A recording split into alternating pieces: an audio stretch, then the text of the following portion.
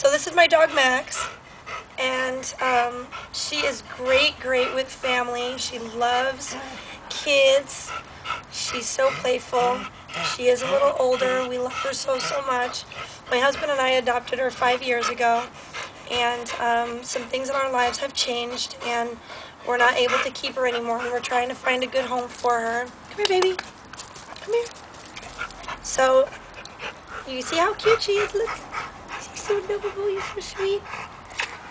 So we really need a good home for her, and we're looking for, somebody who will love and care for her for the rest of her life.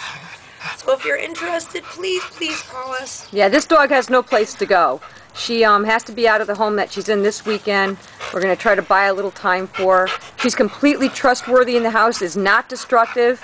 She's playful. She seems like she's just a happy dog. She doesn't quite realize that she's homeless and she's going to be in a shelter, or I hate to say it, there were thoughts of perhaps this dog would be euthanized due to her age. And I think she's an adoptable dog. She's living in this house. She hasn't been destructive in it. She's housebroken. She's just a happy dog that doesn't deserve to be homeless. Please email us. This is a very dire situation. We can use a foster home. We're looking for a permanent home, but a foster home would at least keep this dog from maybe an unfortunate end.